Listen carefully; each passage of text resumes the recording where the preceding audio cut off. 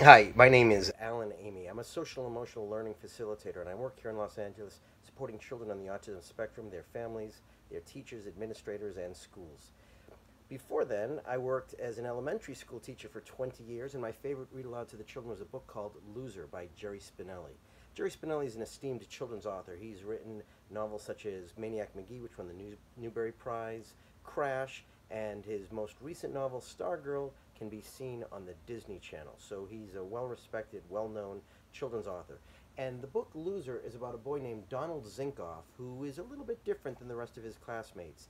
And it's a story of compassion, learning to fit in, make friends, and find your place in the world. So it's a great book for children, and I'll be reading a chapter a day, so I hope you'll click the button and follow along.